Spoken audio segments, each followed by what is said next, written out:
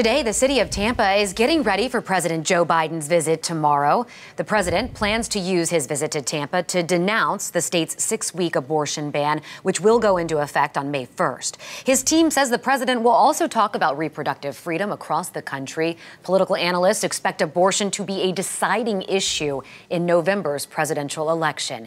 In February of last year, the president also visited Tampa, and on that visit, Biden focused on Social Security and Medicare.